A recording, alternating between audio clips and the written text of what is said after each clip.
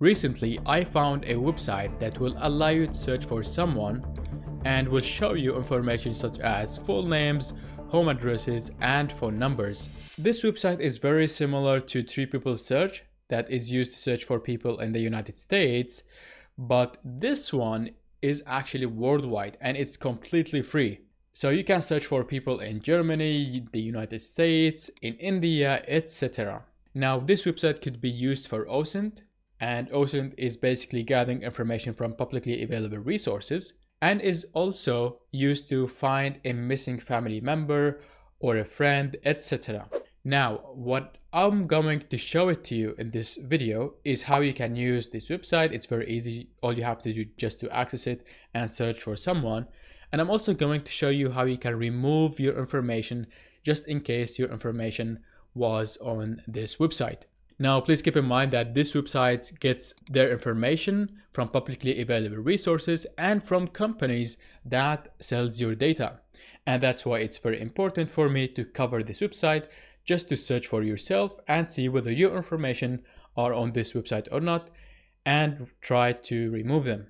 Now, with that being said, let's get started.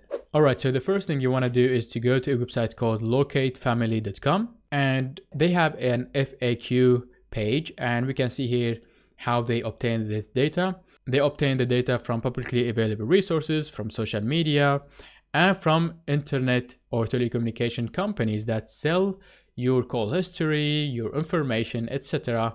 But they claim that they only get information that are not confidential, like a full name or an address. Alright, so let's go to the home page and search for a person. As I said before, you can search for a family member or a friend, etc. Now, assuming that I'm looking for someone who is called Ahmed Umari, so I'm going to hit enter, and now it's going to search for this person in this database, and I'm going to click on this link, for example, and here we will get some information about people who have this first name or the first and last name. So let me search for the person that I'm looking for, and here we can see that we have a phone number and a name and a partial address. Now, if you would like to remove your information, all you have to do is just to go to the website and visit this link. And then you want to enter your name and your phone number and your email address and the link where your profile has been found and the entry number. The entry number is, for example, this one, like 36. So in this case, we are going to add this URL in here, and we're going to say 36. And we need to fill our email address and name and phone number and submit this request, and they will ask us to verify our identity.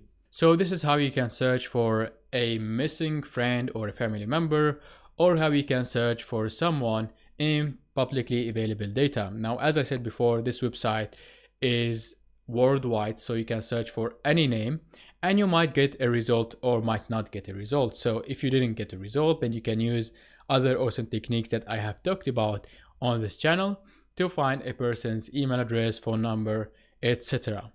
Now, with that being said, if you have used this website and found your information, please let me know in the comment section. And if you have any alternative website that does the same, that is completely free, please let me know. And with that being said, I'll see you soon.